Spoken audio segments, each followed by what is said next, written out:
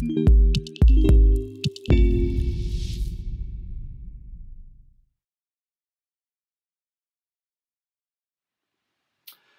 there, good evening and welcome back to Bookmark, and this is week 4. The first 3 weeks have been about biblical material, but tonight we're going to change the genre, the type altogether, and we're going to indulge in a little bit of fun. And the book that I've selected tonight is a book called The Mystery of Castle MacGorilla, which is written by father and son, the Hart family, and I'm going to say a wee bit more about them in a minute. But it's basically a story written for children, but it's written at a level that adults could enjoy it too. A wee bit like The Simpsons, which has got a level of children's humour, but also it's got a level of more mature adult humour too. So it blends those two age categories together marvellously well. Let me just say a little bit about the book. This is from the inside. It says, any resemblance between the characters in this book and a collection of soft toys who live in a closet in the Hart household, or a dog generally found lying about somewhere in that same household, is entirely intentional. Permission was obtained from all the parties concerned. So you can get a flavour of the fun and the tongue-in-cheek. It's really good and I would highly recommend it. And here it says at the back, at the time of this book's writing, David Bentley Hart was 45 years old and Patrick Robert Hart was 11. One of the two authors is the other's father and one is the other's son. But you must guess which is which. Both are older now. One has grown wiser, the other has gone bald. And it's also illustrated by a man called Jerome Atherholt, who has got lovely illustrations inside. It's basically a combination of various different sort of literary types. If I can put it this way, it's a wee bit like if you were to combine and put together all the ingredients into a big pot of stew. It's like something like The Wind in the Willows, a wee bit like Winnie the Pooh, adding a wee bit of Paddington Bear, adding in The Lion, the Witch and the Wardrobe, adding in something like the Marx Brothers, Alice in Wonderland, Toy Story, and all your favourite Disney films. It's aimed at children, but it's also aimed for adults. A family can sit down and read and enjoy this together. It's got a lot of fun. The characters are wonderful, but there's also a lovely serious message that comes through. It's not too heavy, it's lightly done, but it's absolutely beautifully done. And it speaks about how you address relationships that get into a bit of trouble because there's a crime committed in the castle where everyone is snowbound for a few days.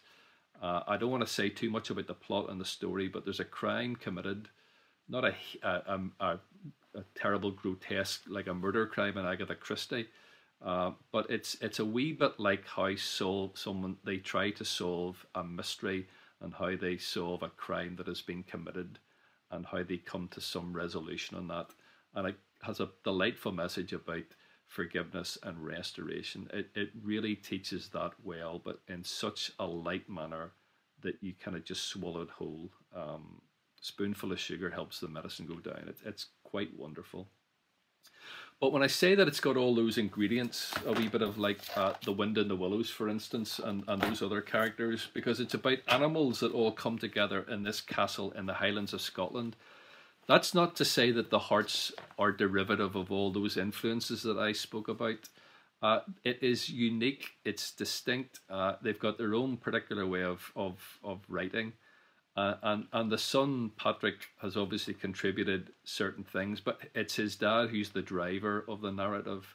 And David Bentley Hart is probably the cleverest man I've ever come across as a writer. He's a scholar of religion, a theologian. He's translated the New Testament from Greek into English. As a philosopher, a theologian, and a fiction writer, he's just top of the tree. He's wonderful. But this time he pitches it at a level that children and adults and all of us can thoroughly enjoy.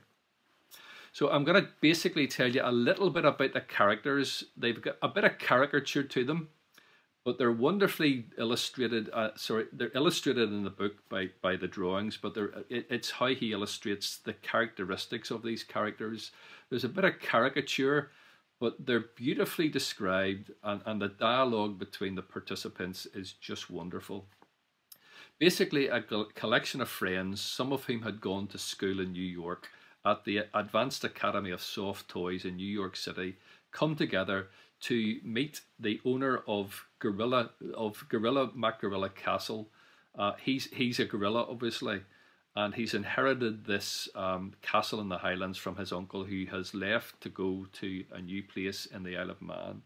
A lot of it's tongue in cheek, but it's delightful and it's wonderful.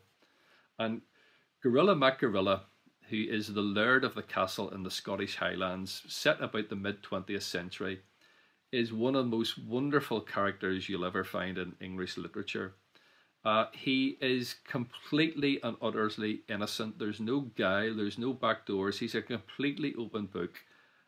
He's daft and silly in many ways, but he is the most adorable character. Read the book and you'll find out exactly what I mean. But he invites some friends of his, all animals, all soft toys, to come and to stay with him for a few days. And the characters are Theodore Bear, or Teddy as he's called, who is from New York City and is a retired detective. Porcelain Pig, who is a food addict. She comes from London. She's the co-owner of a company called Fluffy and Painted Inclusive. It makes cosmetics for soft toys. She's a character. Rolandus Dog is the butler and chauffeur. He's got an Oxbridge accent, and he's a bit like John Gielgud in the film Arthur that starred Dudley Moore. He's got that dry wit and is very capable. A lovely character, based on the Hart family dog at home. Blue Bunny, who's the groundkeeper, he's a very nervous type, and he's the one who looks after the grounds and estate at MacGorilla Estate in the Scottish Highlands. Ribbit and Jumping Bean, Mick amphibians are frogs. They're friends of Gorilla, and they also are the owners of the pest control service that catches flies and bugs and keeps all those insects down. You've got Miss Raquel, the raccooning, or Miss Raccoon as she's called. She's a gorgeous, celebrated movie star, and she's an outrageous flirt. You've got Panda, who's the chef. You've got his wife Pandus, who's the cook and housekeeper, and you've got their son Pandulus, obviously their son. You've got Alistair McCaw, who's a parrot. He's a distinguished painter and art critic. And then you've got Connell McCuttles, or Cuttles as he's called, who's a squid. He's a playwright and a poet. He's sad and gloomy and so pessimistically over the top, full of woe and tragedy. They're all wonderful characters, and I'm just painting very briefly a little character sketch of what they're like. It revolves around going to the house, and then they find themselves snowed in. A crime takes place, and they have to try and solve and resolve it. And all the characters contribute their own particular ways of being and speaking and interacting, which is hilarious. But there's a serious undertone, a serious point, and when you read the book, the seriousness is woven into, very lightly woven into the characters, their dialogue, their caricatures, their interactions. It's lovely. So I can't recommend it highly enough. It would make an ideal present for a Christmas present, although obviously that's gone.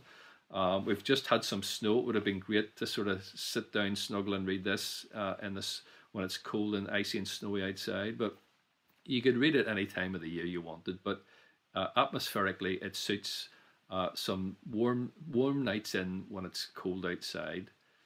And I'm told that the Harts, though they're, the son's obviously grown up as an adult now in his 20s, his father's still a very distinguished academic and scholar and writer. I'm told that there may be a follow-up. I'm not sure if it's got the same characters, but probably something like the same feel and style. And this time it's not set in a Scottish castle in the Highlands. This time it's going to be set, I think, in a vineyard in the south of France. So the book again that I recommend is The Mystery of Castle MacGorilla. It came out in 2019. It's 178 pages. It's got 13 chapters, and let me just give you a little flavour of what the chapters are entitled, because that won't spoil the story, but maybe give you a little clue and a flavour. Arrival at the castle, a grand banquet, a robbery in the night, a hidden door, a chase in the dark, hand is in the kitchen, interrogations over waffles, all at sea, a rising tide, the trap is set, the trap is sprung, all is revealed, and then the epilogue. So if you can get your hands on it, it's well worth the read. I hope you get a chance to do so and enjoy it. And next week we'll tune in again for a different book of a different type yet again. Thanks for listening. Keep reading, and in the meantime, God bless.